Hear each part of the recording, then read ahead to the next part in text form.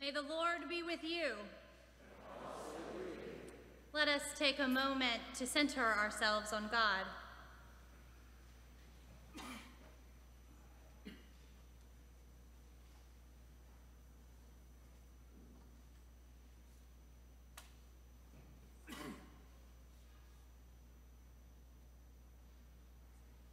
If you would please stand and join me in the call to worship as it is printed in the bulletin. I will call to mind the deeds of the Lord. I will remember the God's wonders. I will meditate on God's good works. The Lord's way is holy. God is the wonder worker. God is here among us. Let us pray. O God, light of the minds that know you, life of the souls that love you, strength of the thoughts that seek you, help us so to know you that we may truly love you, so to love you that we may fully serve you, whose service is perfect freedom through Jesus Christ our Lord, who lives and reigns with you in the unity of the Holy Spirit, one God, now and forever. Amen.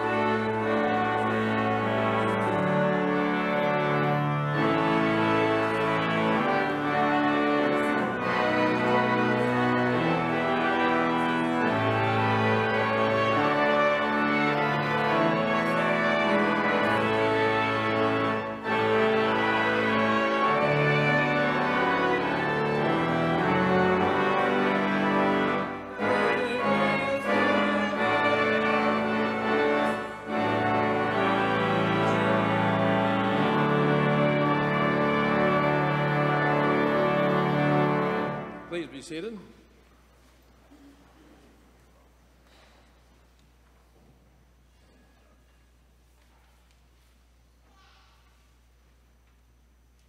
Friends in Jesus Christ, if we say we have no sin, we deceive ourselves, and the truth is not in us. But if we confess our sins, God, who is faithful and just, will forgive our sins and cleanse us from all unrighteousness. In humility and faith, let us confess our sins to our loving God, first together, then afterwards individually in silence. Let us join in the prayer that is printed in the bulletin today. God, in the light of your goodness, we see that we have not been grateful people. We often harbor jealously and covet what our neighbors possess. We look at what we don't have rather than at our abundance. We are slow to offer you our thanks. Heal us of bitterness or resentment. Bathe us in your mercy and feed us with your grace so that we may follow your way and live the good news of the gospel. Amen. Now let us spend a few moments in silent prayer and meditation, bringing to God our individual thoughts and confessions.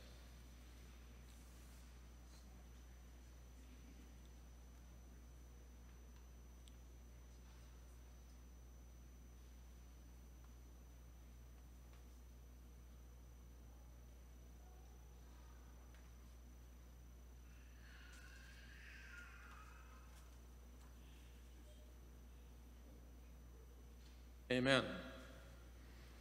And this is love, not that we loved God,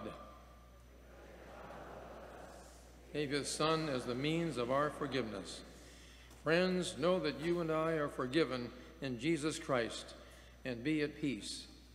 Amen.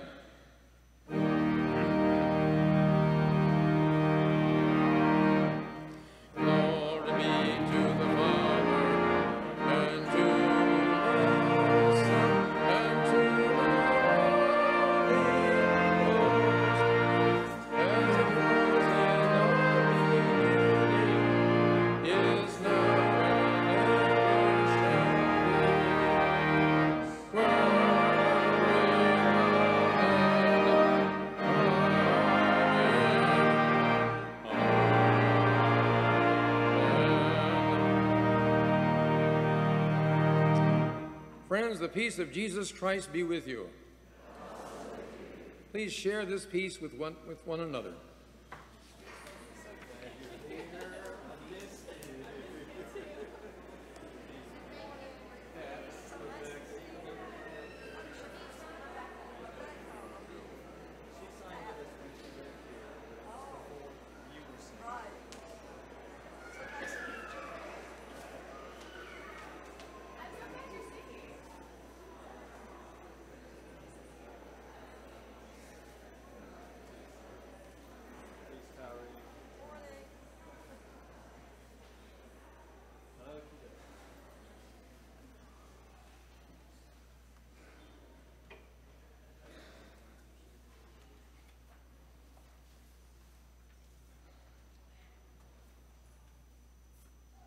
Welcome home, children of God.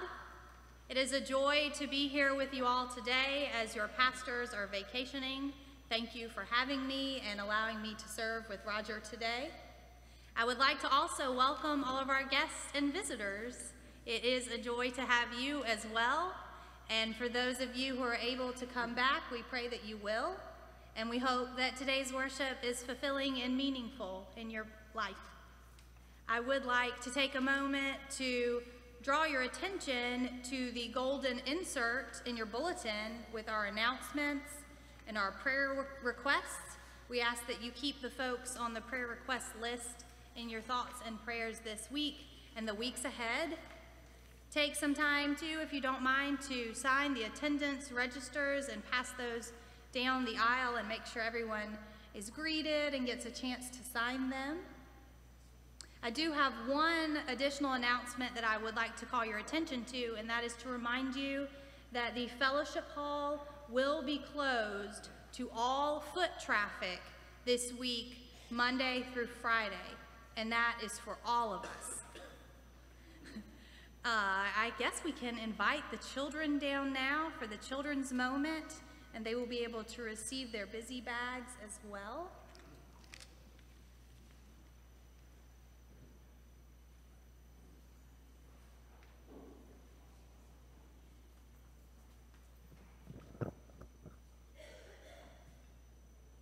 We'll wait for you because we just have a couple, so we'll wait for you.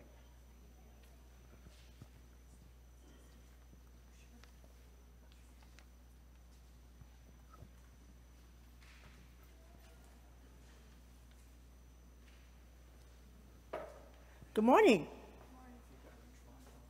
How are you this morning? Oh, yeah. It's okay. You can join us. You can be a kid. It's all right. Let's try that again. Good morning. Good morning. Oh, that's much better. This morning, how many of you have been absent from school and had to take an excuse? You have to take an excuse when you're sick, when you're at school.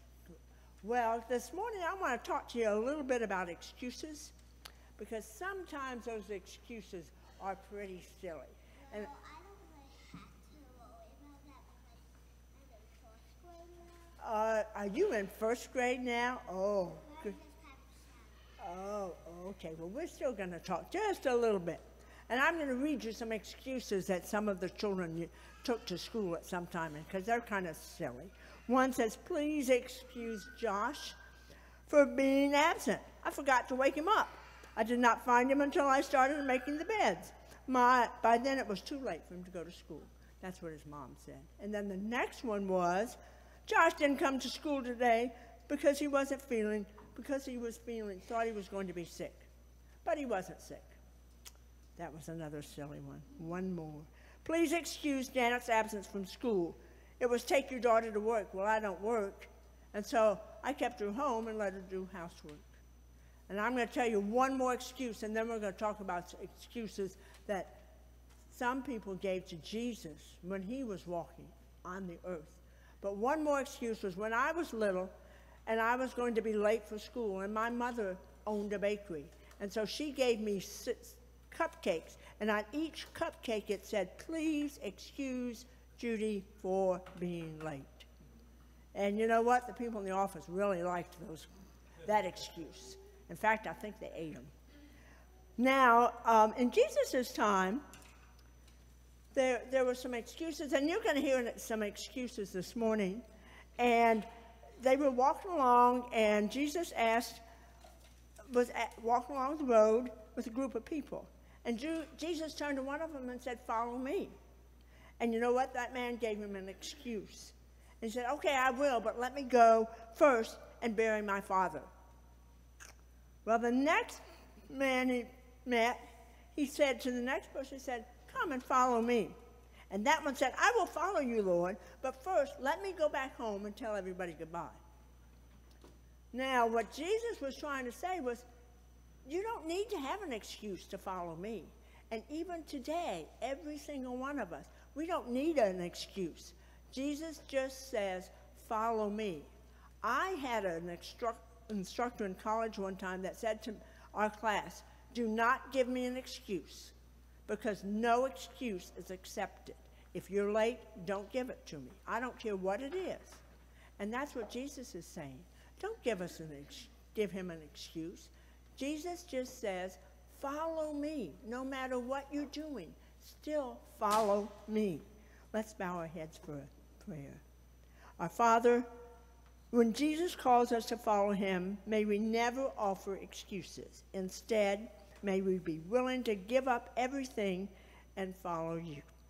In the name of Jesus we pray, and all God's children say, amen. Can you get your worship bags? Thank you. You don't need one? Okay, that's fine. That's fine.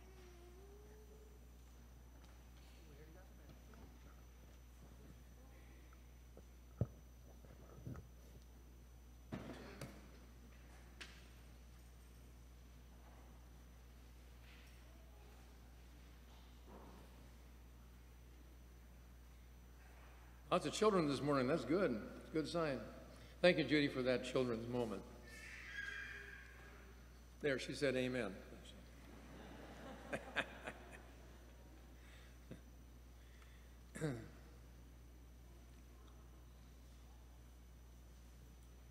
Let us bow together in prayer as we prepare to listen to God's word. Prepare our hearts, O God, to access your eternal word. Silence in us any voice but your own, that hearing we may obey your will through Jesus Christ our Lord. And all God's people said, Amen. First reading is from the Old Testament, as you can see, page 308 in your Pew Bible. And this is a story about two of the great prophets of the Old Testament, Elijah and Elisha. You may remember this story as we read it this morning. Now, when the Lord was about to take Elijah up to heaven by a whirlwind, Elijah and Elisha were on their way from Gilgal. Elijah said to Elisha, "Stay here, for the Lord has sent me as far as Bethel." But Elisha said, "As the Lord lives and as you yourself live, I will not leave you." So they went down to Bethel. Then Elijah said to him, "Stay here, for the Lord has sent me to the Jordan." But he said, "As the Lord lives and as you yourself live, I will not leave you." So the two of them went on. 50 men of the company of prophets also went and stood at some distance from them, as they were both standing by the Jordan. Then Elijah took his mantle, rolled it up, and struck the water. The water was parted to one side and to the other, until the two of them crossed on dry ground. When they had crossed, Elijah said to Elisha, "Tell me what I may do for you before I am taken from you." Elisha said, "Please let me inherit a double share of your spirit." He responded, "You have asked a hard thing. Yet if you see me as I am being taken from you, it will be granted you. If not, it will not." As they continued walking and talking, all of a sudden a chariot of fire and horses of the separated the two, and Elijah ascended into a whirlwind into heaven. Whirlwind. All of a sudden he went up and disappeared. Elisha kept watching and crying out, "Father, Father, the chariots of Israel and its horsemen." But when he could no longer see him, he grasped his own clothes and tore them in two pieces. He picked up the mantle of Elijah that had fallen from him and went back and stood on the bank of the Jordan. He took the mantle of Elijah that had fallen from him and struck the water, saying, "Where is the Lord, the God of Elijah?" When he had struck the water was parted to one side and to the other, and Elisha went over. The word of the Lord.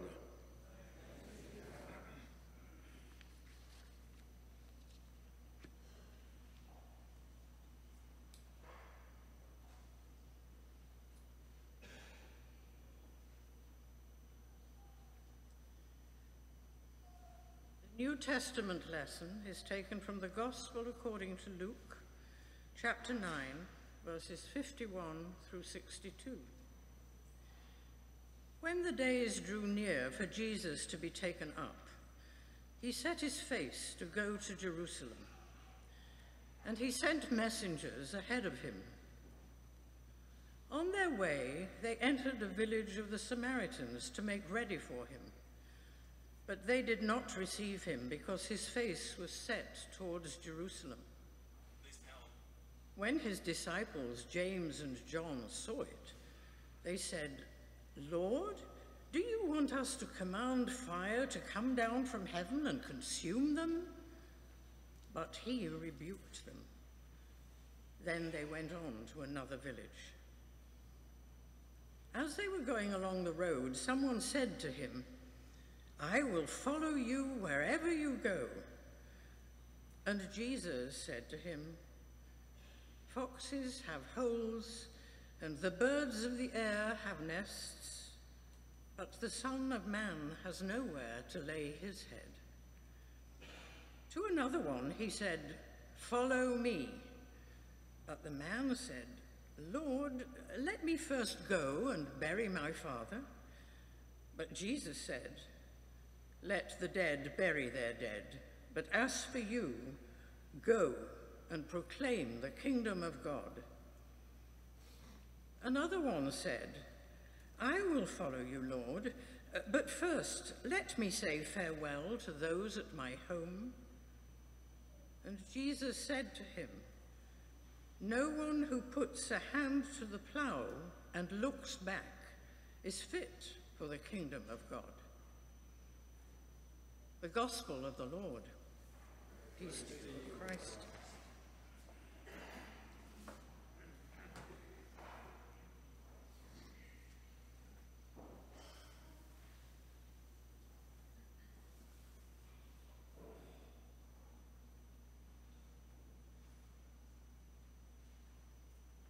I would like to ask you, what is the Spirit doing in your life these days? How about in the life of this congregation? Now, I know that asking a group of Presbyterians about the Holy Spirit is probably the quickest way to ensure a lull in the conversation, but I do genuinely want to know, what is the Spirit doing in your life these days? Shared vision and a real buy-in to that vision. Having goals and clear ways of achieving those goals is healthy for organizations and for individuals to thrive. Being able to articulate your own mission, your vision, where you are headed in life, your goals and those steps to achieving those goals oftentimes requires a measure of courage. And also, revisiting our vision from time to time is important, as the solutions we make to problems that we had 10 years ago are not the same solutions that we need today in order to thrive.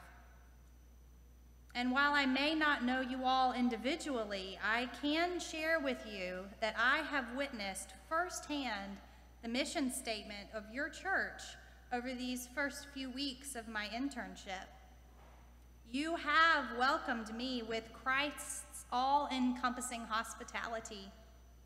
I have seen that mission statement come to life in the work of your pastor and his attentiveness to my learning. I have seen it in the care shown by my host Carol and her openness and warmth. I have commissioned your youth to do mission work. I have worked alongside your staff, visited shut-ins, offered communion, eaten delicious meals over in the fellowship hall after worship.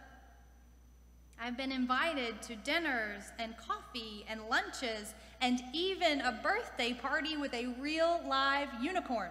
Oh, mermaid. I have been well loved and well received, and you have been hospitable to me. You have been hospitable to me, and I myself share your mission. I myself came to you and was wholeheartedly accepted and accept your mission to which you have been called. I too wish to embody Jesus' all-encompassing hospitality. Together, our faces are set towards this goal and we are on the way to achieving it. What can be challenging for us as groups and as individuals is how we react when we come up against people who just aren't getting on board with us. When someone or a group of someones doesn't want to walk alongside us in our journey, what do we do when someone's mission statement, their vision, their thoughts and ideas aren't the same as ours? In our gospel reading from today, Luke writes that Jesus had his face set on Jerusalem. And to say that his face was set tells us that he was determined, he was steadfast, and he was moving towards his goal. His ministry in Galilee, his teaching and healing there had run its course. It was time to set out on a new journey. And the text points out that he sent messengers ahead of him on this journey. Jesus was not alone in this mission. He was working alongside individuals who shared his vision. They were committed to a like cause. When Jesus entered Samaria in his travels from Galilee to Jerusalem, as Samaria was on the way, the text tells us that the Samaritans did not receive him because his face was set to Jerusalem. Many times in the Gospels we read of Jesus dealing favorably with the Samaritans despite their sordid history and cultural differences. But here, Luke is very point blank to say that the Samaritans did not receive Jesus. They turned him away because of his purpose, because of his clear and determined mission. The Samaritans knew well of the Jewish tradition that put Jesus on the path that day. They themselves were relatives of the once unified Israelite kingdom, but on this day, there was no room for Jesus or his disciples in their village. I can imagine how that must have felt to be told that you do not belong here. We don't agree with what you have set out to do, so there is not a place here for you. We don't agree with your calls, so move on. Go somewhere else to rest. Get out of our town. It's sad to think about, really. And the disciples' reaction isn't surprising when they ask Jesus if fire should come down from heaven and consume the Samaritans for dissing them like that. How often do we react in this way when people don't see things our way? Take 5 minutes on social media to see how completely human a response it is to feel the need to attack when we are judged. When we are judged by our neighbors, when the people we have a shared history with do not affirm our passions, or when we receive dismissing remarks and actions from our own relatives and family, it hurts. And we often throw up defenses, or worse, attack them right back. Last summer, I completed my clinical pastoral education at a group of hospitals in my hometown of Columbia, South Carolina. For 10 weeks, I worked as a hospital chaplain. I visited patients at their bedside and prayed with grieving families, provided pastoral presence and prayer in the emergency room trauma bays. I helped families fill out bereavement forms while praying over their past loved ones. And in all of this really heavy and really important work, we had a parallel track of learning in this experience. And it was deeply personal and interpersonal small group time to reflect on our past experiences and see how those wounds and hurts express themselves in our ministry. This work required vulnerability. And I had a nice group to do this with. There was 5 of us in total, 4 seminary students from different denominations, and I got along with them very well. And there was one former Baptist preacher who was seeking a career change and thinking of working as a full-time chaplain. As the days and weeks passed, I could feel myself growing close to my group mates, all but the former Baptist minister. I'm sure my supervisor could tell this too, and it was her job to gently and aggressively push us to uncover our shadow sides in these daily small group meetings. What I found painfully and eventually was that out of my fear of being rejected by him as a single female seeking to do ministry, I was cutting him off before he could reject me. I wasn't even giving him a chance to accept me for who I am and what God has called me to do. In that moment, he was not invited into my world. I was telling him, in other words, I know that you do not agree with me. Now go. Brothers and sisters, what happens when we react out of fear, defensiveness, or judgment is that we create the very same barriers that we are seeking to dismantle. We are participating in the same actions that seek to limit God's grace, which is extended to all people. Jesus responds to the disciples' anger and their fear and their frustration by offering these words in verse 56, which are found in some ancient manuscripts of this text. The Son of Man has not come to destroy the lives of human beings, but to save them. And after he spoke this, they went on their way to another village.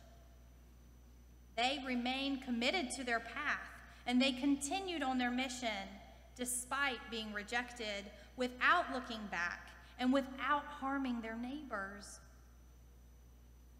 And as they were walking, I am sure they were shook with what happened in Samaria. They were feeling all those feels of rejection. One of the disciples says to Jesus, "Oh, I will follow you wherever you go." And we too are real quick to see from a distance this exchange between the Samaritans and Jesus and say, "Oh, but Jesus, I wouldn't turn you away. No, I would never do that." Jesus responds to the disciples then, and he responds to us as Jesus followers today, as he reminds us to evaluate our commitment to the commission and mission of the gospel. Like the disciples, we too are called to follow Jesus without making excuses and without looking back. We too are on the way with our faces set.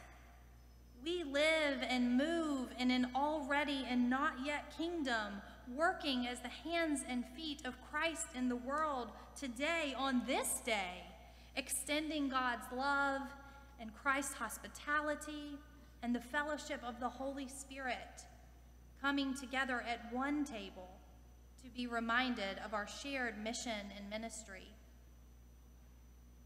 So friends, I ask you, what is the Spirit doing in your life? What attachments, what fears, what hurts, what frustrations are keeping us from freely and fully following Jesus today?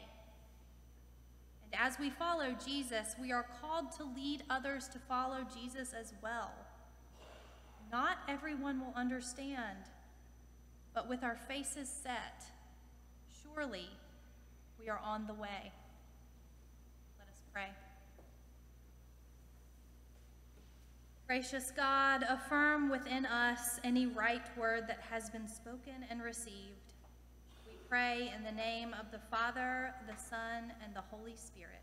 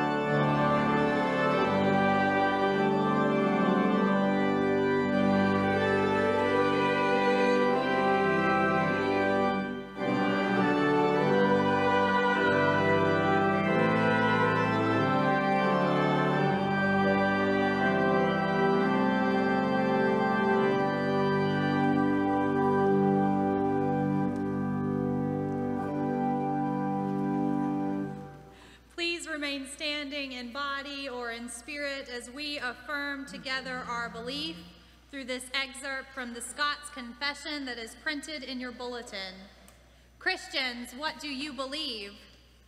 We confess and acknowledge one God alone, to whom alone we must cleave, whom alone we must serve, whom only we must worship, and in whom alone we put our trust, who is eternal, infinite, immeasurable, incomprehensible, omnipotent, invisible, one in substance, distinct in three persons, the Father, the Son, and the Holy Ghost, by whom we confess and believe all things in heaven and earth, visible and invisible, to have been created, to be retained in their being, and to be ruled and guided by his instructional providence, for such as his eternal wisdom, goodness, and justice have appointed, and to the manifestation of his own glory. Amen. Please be seated. We turn now to God in prayer as we pray the prayers of the people. I will ask you to remember the names on that prayer request list, please, and all of those that are in your heart that have not been named. Let us pray. Almighty God, we pray for those locked in circumstances beyond their control, restrained by oppressors and seeing no end to their captivity.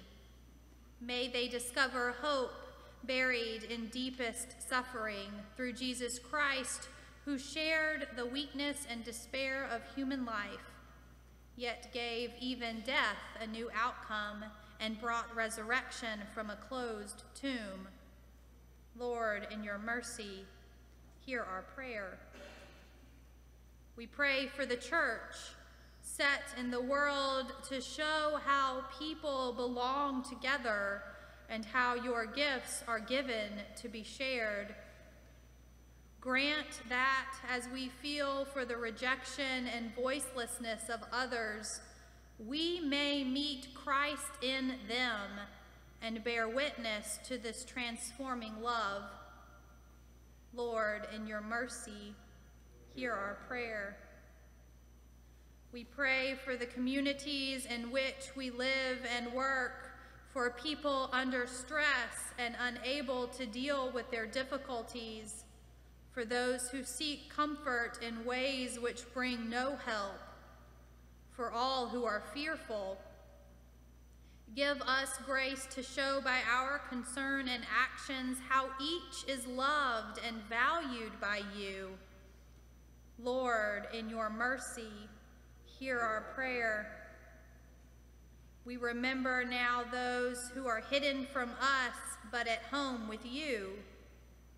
We give thanks especially for those who have strengthened our weak faith, built up our trust in you, and by their lives have drawn us into the life of Christ, who died in weakness and reigns in glory. Lord, in your mercy, hear our prayer. Amen. And now will you join with me as we pray together the prayer our Lord has taught us to pray. Our Father, who art in heaven,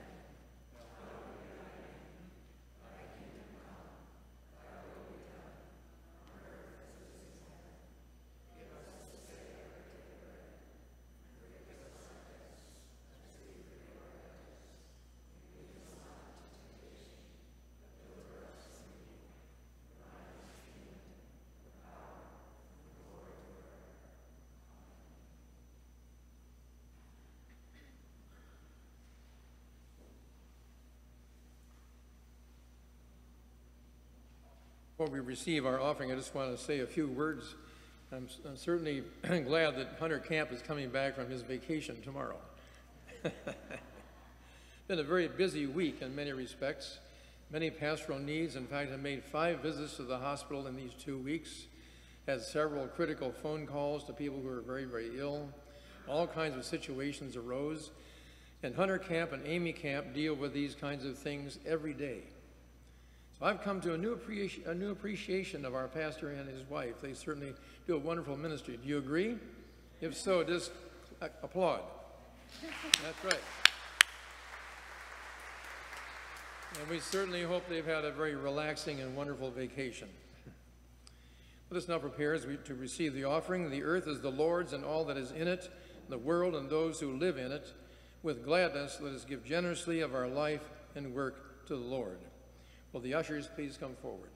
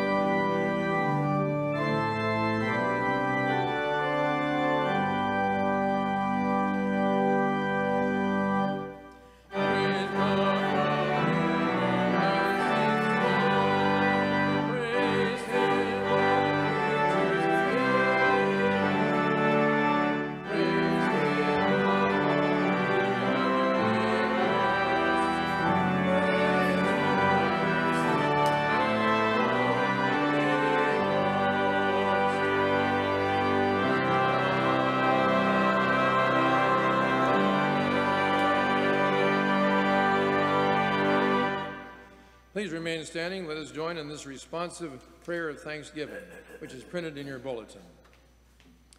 Let us give thanks to the Lord our God. It is right to give our thanks and praise. God, who encounters us in everyday life, thank you for your mysterious presence. Thank you for your love and mercy. Thank you for our church community that strives to embody Jesus' all-encompassing hospitality. Thank you for the possibilities of new life that you offer us. Holy God, please accept the offerings of ourselves and our money, that we may work and serve Jesus Christ, who came to make all things new. Amen.